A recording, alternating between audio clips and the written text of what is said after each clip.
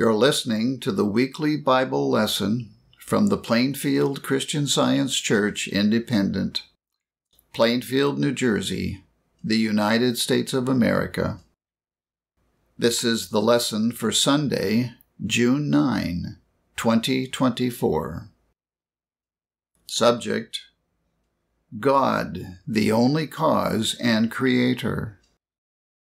The golden text is from Proverbs. The Lord by wisdom hath founded the earth. By understanding hath he established the heavens. The responsive reading is from Psalms. O come, let us sing unto the Lord. Let us make a joyful noise to the rock of our salvation. Let us come before his presence with thanksgiving, and make a joyful noise unto him with psalms. For the Lord is a great God, and a great King above all gods. In his hand are the deep places of the earth. The strength of the hills is his also. The sea is his, and he made it. And his hands formed the dry land. O come, let us worship and bow down. Let us kneel before the Lord our Maker. I will read from the Bible. Genesis. In the beginning, God created the heaven and the earth. And God said, Let us make man in our image, after our likeness, and let them have dominion over the fish of the sea, and over the fowl of the air, and over the cattle, and over all the earth, and over every creeping thing that creepeth upon the earth. So God created man in his own image. In the image of God created he him. Male and female created he them. And God saw everything that he had made, and behold, it was very good. Isaiah. I am the Lord, and there is none else. There is no God beside me. I girded thee, though thou hast not known me. Drop down, ye heavens, from above, and let the skies pour down righteousness. Let the earth open, and let them bring forth salvation, and let righteousness spring up together. I, the Lord, have created it. I have made the earth, and created man upon it. I, even my hands, have stretched out the heavens, and all their host have I commanded. For thus saith the Lord that created the heavens, God himself that formed the earth and made it. He hath established it. He created it not in vain. He formed it to be inhabited. I am the Lord, and there is none else. Hosea. When Israel was a child, then I loved him, and called my son out of Egypt. Exodus. Now the sojourning of the children of Israel, who dwelt in Egypt, was 430 years. Moses said unto the people, Remember this day, in which ye came out from Egypt, out of the house of bondage. For by strength of hand the Lord brought you out from this place. God led the people about through the way of the wilderness of the Red Sea, and the children of Israel went up harnessed out of the land of Egypt. And the Lord went before them by day in a pillar of a cloud to lead them the way, and by night in a pillar of fire to give them light, to go by day and night. And the Lord spake unto Moses, saying, I will harden Pharaoh's heart, that he shall follow after them. And I will be honored upon Pharaoh, and upon all his host, that the Egyptians may know that I am the Lord. And they did so. And it was told the king of Egypt that the people fled. And the heart of Pharaoh and of his servants was turned against the people. And they said, Why have we done this, that we have let Israel go from serving us? And he took 600 chosen chariots, all the chariots of Egypt, and captains over every one of them. And the Lord hardened the heart of Pharaoh, king of Egypt, and he pursued after the children of Israel. And the children of Israel went out with an high hand. And when Pharaoh drew nigh, the children of Israel lifted up their eyes, and behold, the Egyptians marched after them, and they were sore afraid. And the children of Israel cried out unto the Lord.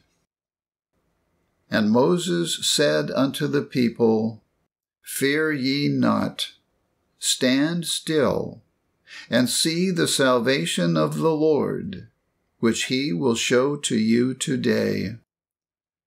For the Egyptians whom ye have seen today, ye shall see them again no more forever. And Moses stretched out his hand over the sea, and the Lord caused the sea to go back by a strong east wind all that night, and made the sea dry land, and the waters were divided. And the children of Israel went into the midst of the sea upon the dry ground, and the waters were a wall unto them on their right hand and on their left. And the Egyptians pursued, and went in after them to the midst of the sea, even all Pharaoh's horses, his chariots, and his horsemen. And the Lord said unto Moses, Stretch out thine hand over the sea, that the waters may come again upon the Egyptians, upon their chariots, and upon their horsemen. And the waters returned, and covered the chariots, and the horsemen, and all the host of Pharaoh that came into the sea after them. There remained not so much as one of them.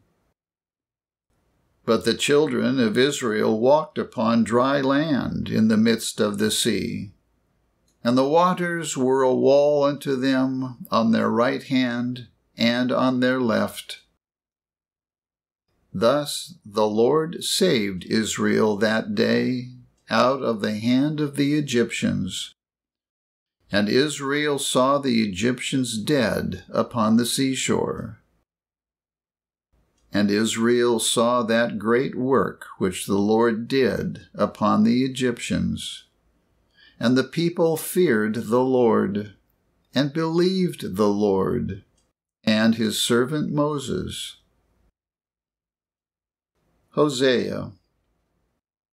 The number of the children of Israel shall be as the sand of the sea, which cannot be measured nor numbered. And it shall come to pass that in the place where it was said unto them, Ye are not my people, there it shall be said unto them, Ye are the sons of the living God. Isaiah.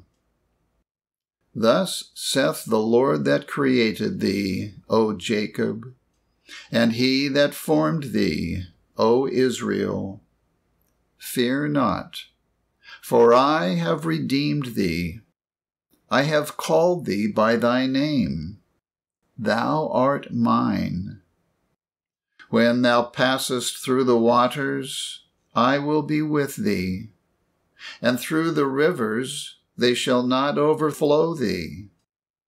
When thou walkest through the fire, thou shalt not be burned, neither shall the flame kindle upon thee. For I am the Lord thy God, the Holy One of Israel, thy Saviour. I shall read correlative passages from the Christian Science textbook, Science and Health with Key to the Scriptures, by Mary Baker Eddy. Creator, Spirit, Mind, Intelligence, the animating divine principle of all that is real and good. Self-existent life, truth, and love. That which is perfect and eternal. The opposite of matter and evil, which have no principle. God, who made all that was made, and could not create an atom or an element the opposite of himself. The creative principle, life, truth, and love, is God. The universe reflects God. There is but one Creator and one creation. This creation consists of the unfolding of spiritual ideas and their identities, which are embraced in the infinite mind and forever reflected. These ideas range from the infinitesimal to infinity, and the highest ideas are the sons and daughters of God. Genesis 1:27. So God created man in his own image. In the image of God created he him. Male and female created he them.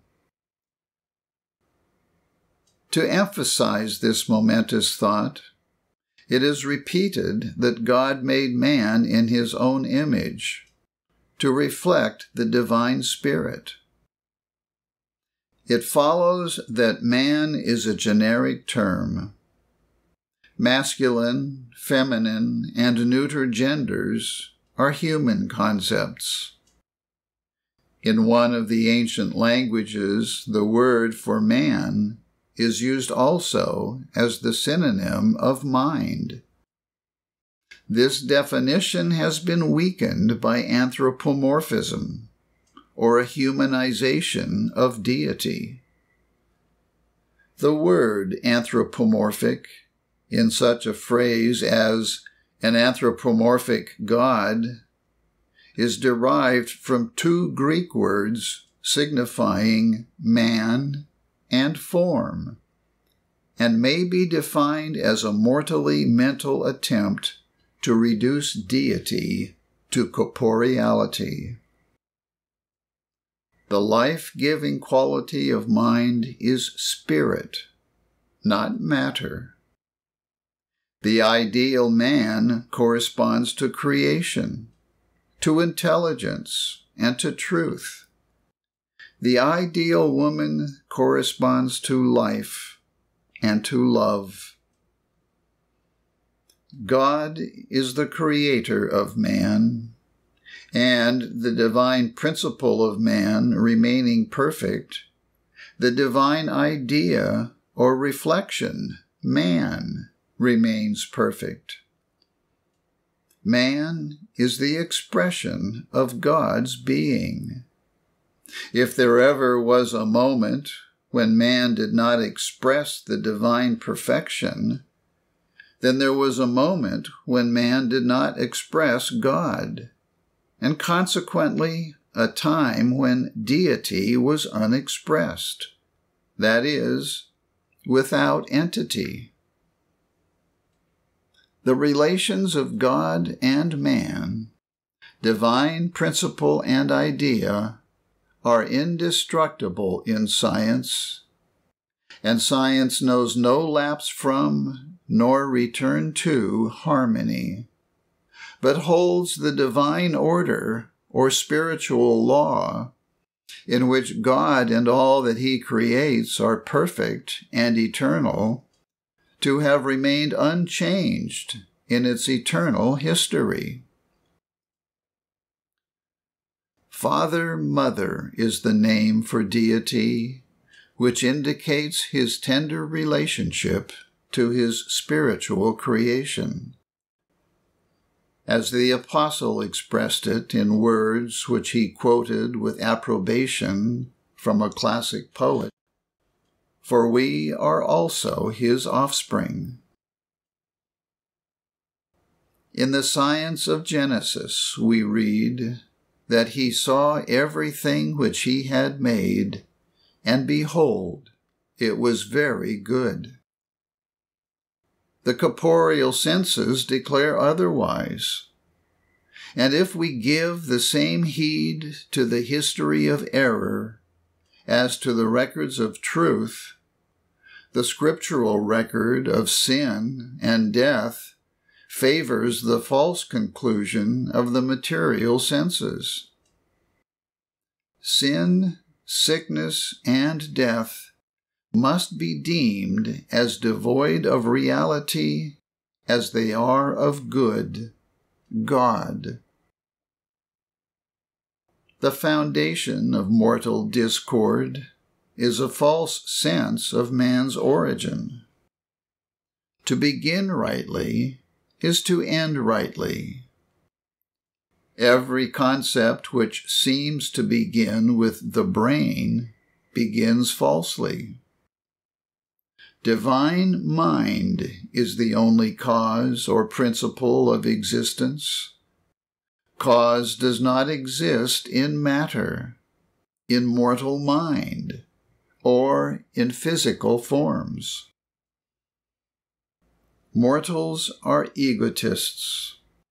They believe themselves to be independent workers, personal authors, and even privileged originators of something which deity would not or could not create. The creations of mortal mind are material. Immortal, spiritual man alone represents the truth of creation. When mortal man blends his thoughts of existence with the spiritual, and works only as God works, he will no longer grope in the dark and cling to earth, because he has not tasted heaven. Carnal beliefs defraud us. They make man an involuntary hypocrite, producing evil when he would create good, forming deformity when he would outline grace and beauty, injuring those whom he would bless. He becomes a general miscreator who believes he is a semi-god. His touch turns hope to dust, the dust we all have trod. He might say in Bible language, "The good that I would, I do not, but the evil which I would not, that I do." There can be but one Creator, who has created all. In the Saxon and 20 other tongues, good is the term for God. The Scriptures declare all that he made to be good, like himself. good in principle and in idea. Therefore, the spiritual universe is good and reflects God as He is. God's thoughts are perfect and eternal, are substance and life. Material and temporal thoughts are human, involving error. And since God, Spirit, is the only cause, they lack a divine cause. The temporal and material are not then creations of Spirit. They are but counterfeits of the spiritual and eternal.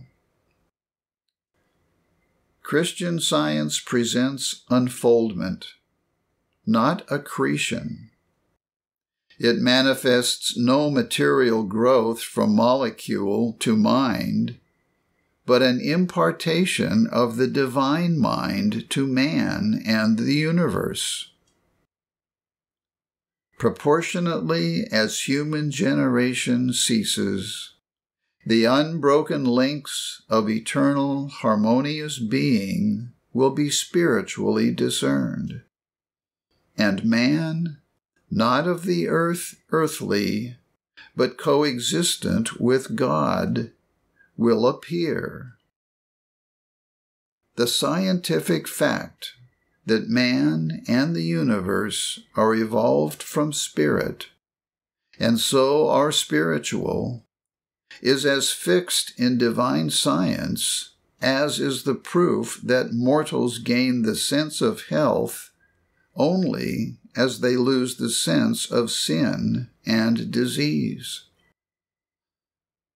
Mortals can never understand God's creation while believing that man is a creator.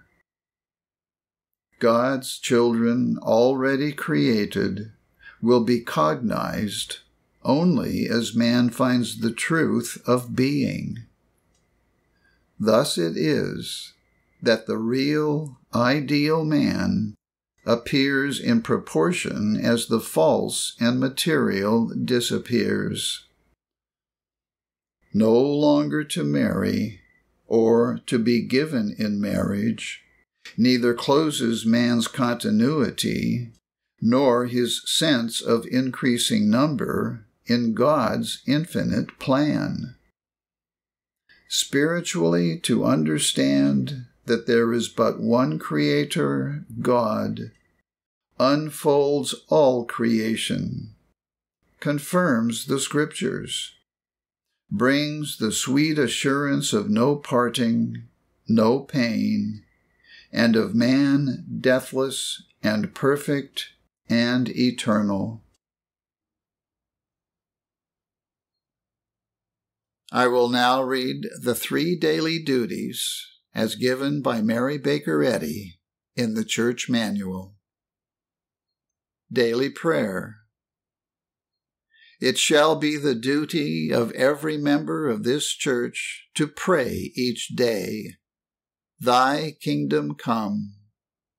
Let the reign of divine truth, life, and love be established in me, and rule out of me all sin.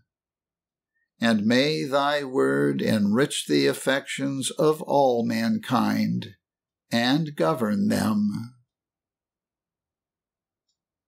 A rule for motives and acts.